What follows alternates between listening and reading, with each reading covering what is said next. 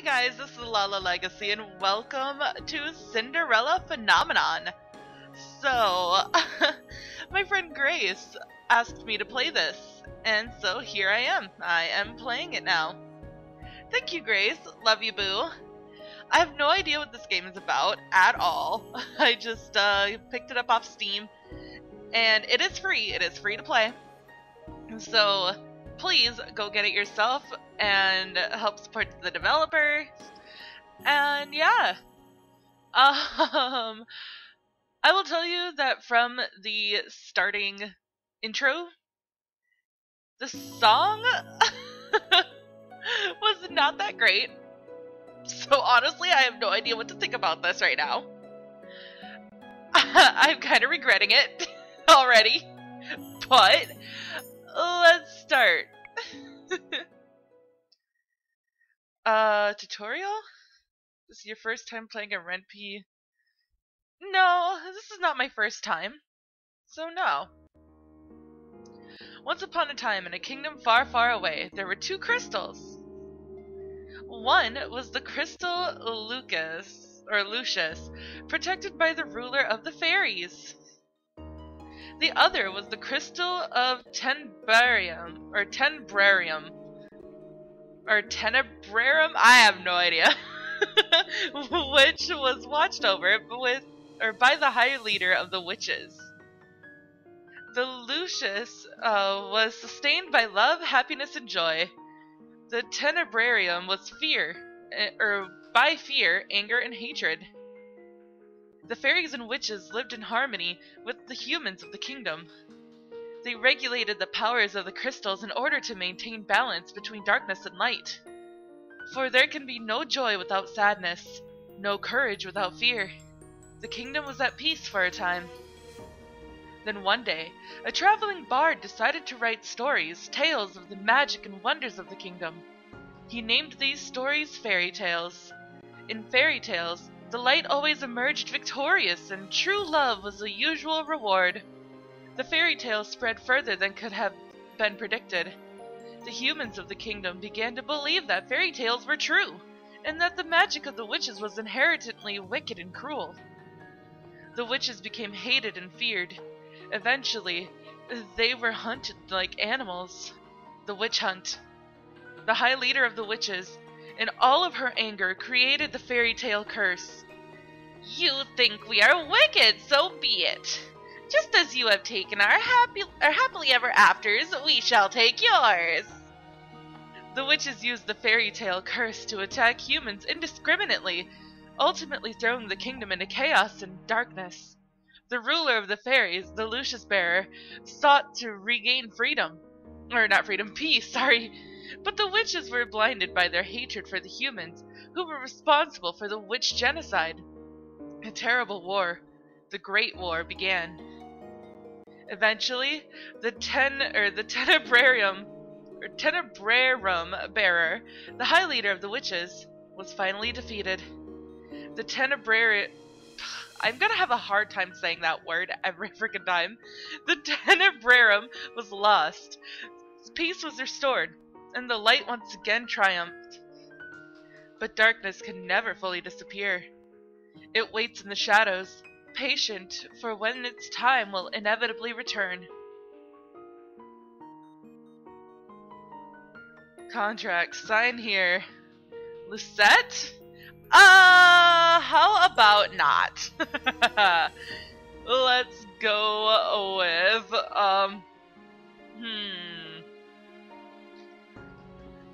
Let's go with Frump. No, that's too much like Trump. How about...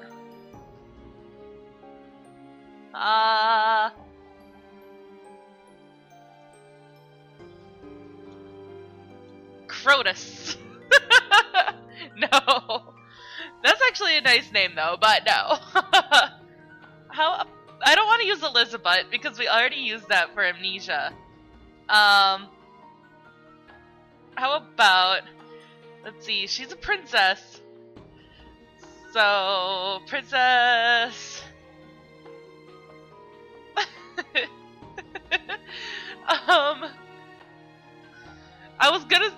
thinking Felipe because that sounded really funny in my mind.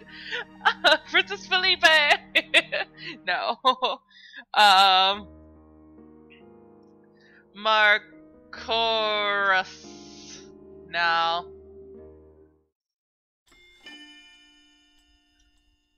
Fine. You know what? Let's just use an actual, like, real name. Melody. Prologue. Ice Princess. My name is Melody Riella Brighton, I don't know, Britain, I guess, daughter of King Gennaro Britain III. I am the crown princess of the kingdom of Angiel. At last, that was who I used to be, or at least that was who I used to be. But that was before yesterday, when I became the victim of an infamous fairy tale curse. Oh, she's pretty! Everyone has forgotten my birthright. Now I am nothing more than a lowly peasant. I feel like I'm stuck in a nightmare. But no, this is my reality now. I still have no idea what I must do to break the curse. I close my eyes and remember that day. It had started out like any other day. Have you heard? Another person was cursed! I am on my way to the dining hall for breakfast when I stop and listen to the sound of hushed voices. There are two maids standing next to each other with brooms in hand. These two are slacking off again. That's terrible! What fairy tale curse was it? They say it was Pinocchio. Pinocchio? The fairy tale with the lying boy whose nose grows longer? That's awful! You know, more and more people have been getting cursed lately. You think those wicked witches are up to something again? I thought the fairy tale curses would stop after you-know-who was defeated. Oh, is this Harry Potter? You two were hired to work, not talk. Ah! We're sorry, Your Highness. As can only be expected from the likes of them. Another fairy tale curse. The fairy tale curse started spreading even before the Great War began. I do not have much interest in its effects even now. After all, most humans probably deserve to get cursed. The victims are weak. Angiel would be better off without the dead weight. If it were up to a mother, the cursed would have been banished from Angiel the instant they fell prey to it. But Mother is not here anymore. And she will not come back. Ever.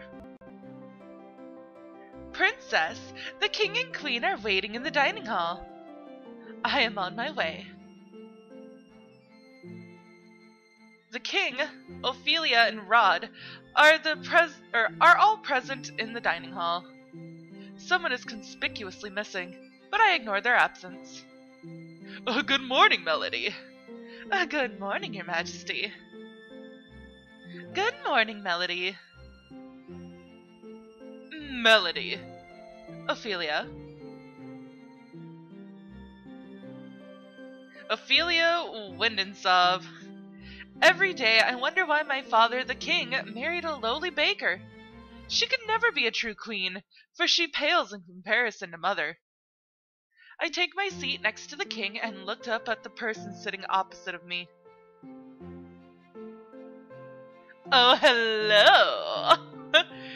Rob Benedict Windensov, my stepbrother, as bored and quiet as usual. Oh, he's our brother, never mind. He is 2 years my junior, and is the younger of Ophelia's children. He is mute and uses a plush bunny to voice his thoughts. It was apparently given to him by a fairy. He minds his own business and is easy to deal with. But his older sister... My eyes go to the empty seat beside him. She is probably the most infuriating person I have ever had the displeasure of knowing. Speak of the devil, right? I'm so sorry I'm late. I was reading and forgot the time. And here she is.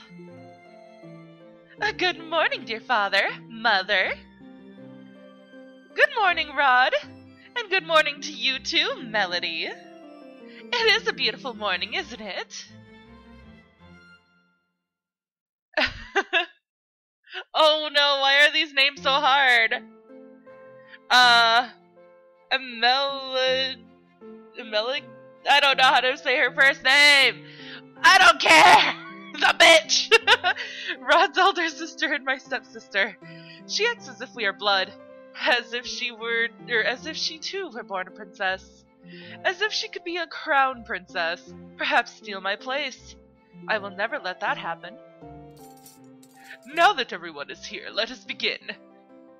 Butlers glide inside with silver trays to carefully serve us breakfast. So, Melody, I don't know. You were reading the fairy tale books that the king brought you. Oh yes, there are so many, and they are all so wonderful. Thank you so much. Whoops. Ah! Thank you so much, Father. I am happy that you like them. I love them. It's so strange that the library didn't have any of them to begin with. That's because Mother hated them. She had all the books burned. But why? They are such charming stories. Fairy tales mislead humans into believing that they can have things they do not deserve. Fame, riches, love, happily ever afters. And when their wishes do not come to fruition, exactly as they want them to, the humans blame the witches for granting them in the first place. What are you implying about the witches, Melody? The atmosphere shifts, the air in the room growing heavy. I continue to eat. Perhaps witches are not responsible for the evil in this world. Perhaps humans are the cause of their own downfall. Have you any idea what you are talking about, child? Witches have caused nothing but pain and suffering to this kingdom. Even now, they still spread the fairy tale curse to our innocent subjects. The truth is, I know very little about the time the witches had free reign over Angiel. I was very young then, and Mother forbade me to leave the palace, sometimes even my room. I know nothing of the people's supposed pain and suffering. Mother kept me away from everyone, and so I cannot bring myself to care. How do you know the cursed are innocent? Our people have been toiling day and night to rebuild Angiel after the Great War. Our people are the kingdom's foundation, and I am endlessly grateful for their determination and resolve. Every day I wonder what your mother taught you about. Leave Mother out of this! Dear, please. Melody, darling, your father didn't mean to. I am not one of your children, Ophelia. I do not need your sympathy.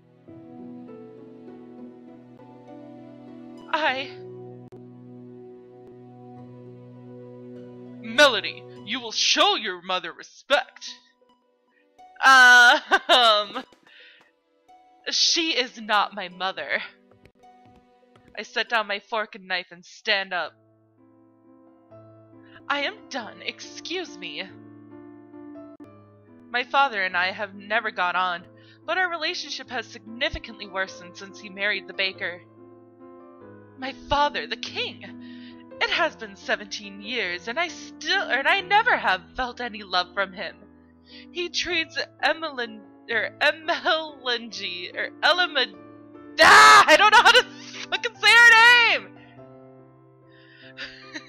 Melanie and Rod, who only entered our life 1 year ago, like his own children, better than he has ever treated me. This has been my life since Mother passed away 4 years ago. Mother was the only one that was there for me when no one else was. If it wasn't for the accident during the Great War, she would still be here. Why the sour face so early in the morning, Princess? Oh, hello.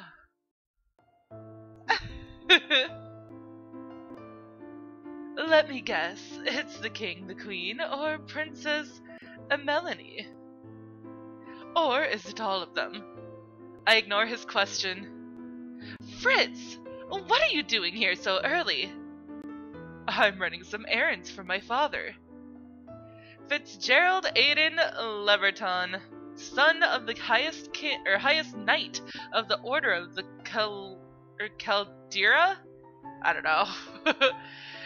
His father, Sir Alcaster, has served the royal family for many years. Sir Alcaster is one of the king's most trusted advisors. 3 years ago, Fritz was assigned the honor of becoming my personal knight. His presence is the only company I could tolerate nowadays. You should wait in the throne room then. Thank you. Princess. Yes? You know, I haven't seen you smile once since I met you. Why is that of any importance? Still, I do hope to see you smile one day, Princess. Well, I won't take up more of your time. I'll see you at 10. 10? Don't tell me you've forgotten. Forgotten what? You're going to town today, remember? I deflate as the realization dawns upon me. It's been 2 days since the king issued the order.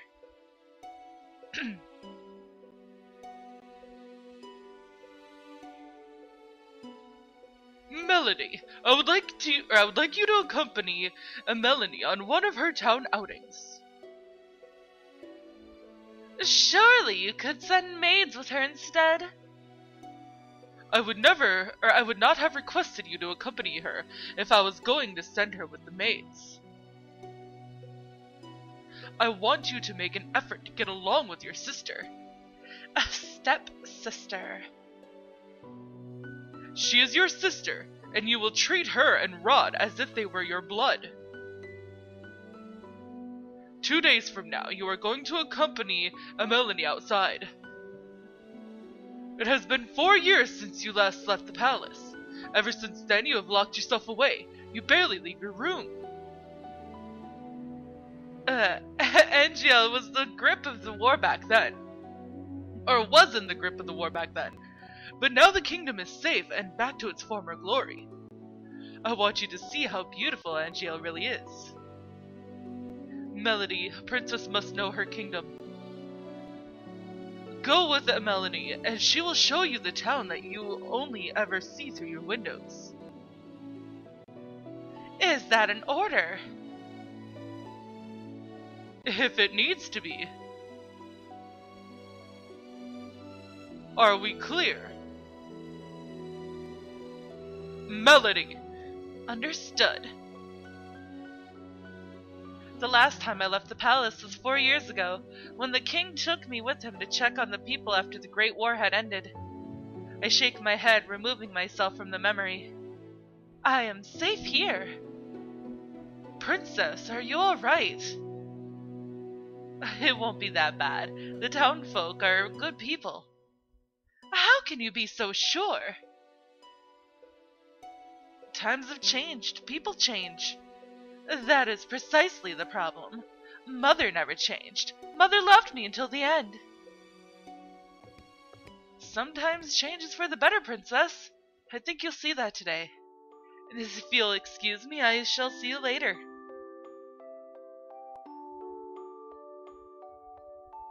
Delora! Do you think witches are capable of bringing back the dead? I wish you could talk to me. You and the others. My dolls are my only friends. They are the only ones I can trust. Unlike humans, they will never betray me. They will never hurt me. They will always be there for me. The moment I saw Delora, I knew she was special. She was different. So elegant and realistic, it was almost as if she was breathing. She was a gift from the king on my 17th birthday. I only started receiving dolls from him when Mother passed away. Mother does not believe in birthday celebrations. But every year at midnight, a letter would appear under my door. It would contain instructions leading me through the palace on an adventure to a room filled with gifts, cakes, and sweets. A child's dream. I had been fascinated by the dolls, which had always held a little greeting card. A card with the words "I love you" on it, signed by M. The card would tell me to keep those celebrations a special secret, but I didn't need to be told that. Mother always found a way to show me she still cared, in her own way. The secret celebrations had stopped as soon as she had disappeared. Yes. Excuse me, Your Highness. The king has requested your presence. This better not be another lecture. Tell him I'm on my way. I will see you later, Delora.